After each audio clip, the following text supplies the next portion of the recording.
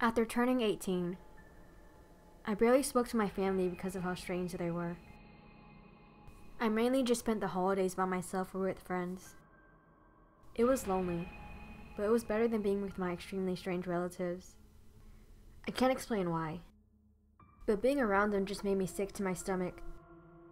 When a letter arrived on my doorstep, I was unpleasantly surprised to see it was from my family. I opened the letter up and read it. It was an invite to my grandfather's funeral on Thanksgiving. He was one of the few people in the family who treated me kindly, so I decided to pay my respects. I also knew I would have no one to spend Thanksgiving with, because my roommate hadn't been home in days. The invitation also mentioned to bring a side dish for dinner, so I stayed up all night cooking one of my favorite soups.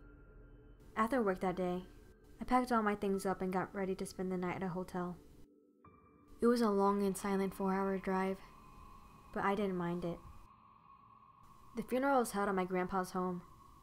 I didn't question it. It was probably a special request of his before passing, or a weird decision my family had come up with. I arrived at my late grandpa's house. I was unsurprisingly greeted coldly by my family. I assumed they didn't take it well that I hadn't seen them for the past 5 years. I brushed them off. I was here for my grandfather and no one else. I set my soup onto the table, and then chatted with some of my cousins that I hadn't seen in a while. I could feel how two-faced they were. They weren't actually concerned about how I was doing, or if my life turned out the way I planned. They were just putting up an act with a pretty smile. No one in this family was normal. My grandfather's casket was located in the living room.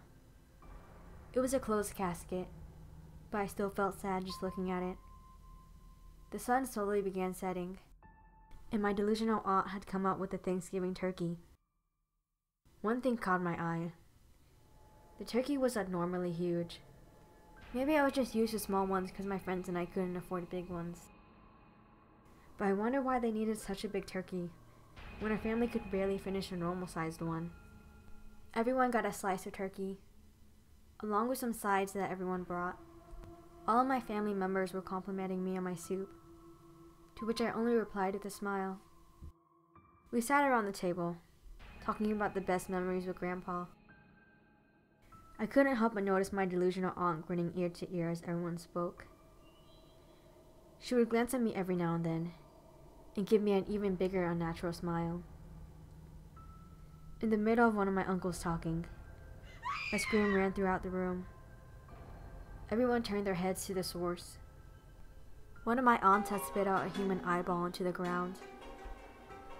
Everyone saw the source of where the eyeball was from. My soup. My other cousins started coughing, and all sorts of disfigured body parts poured out their mouths. Everyone was screaming in realization of what they had just eaten. All I did was give them a pretty smile. No one was normal in this family, including me.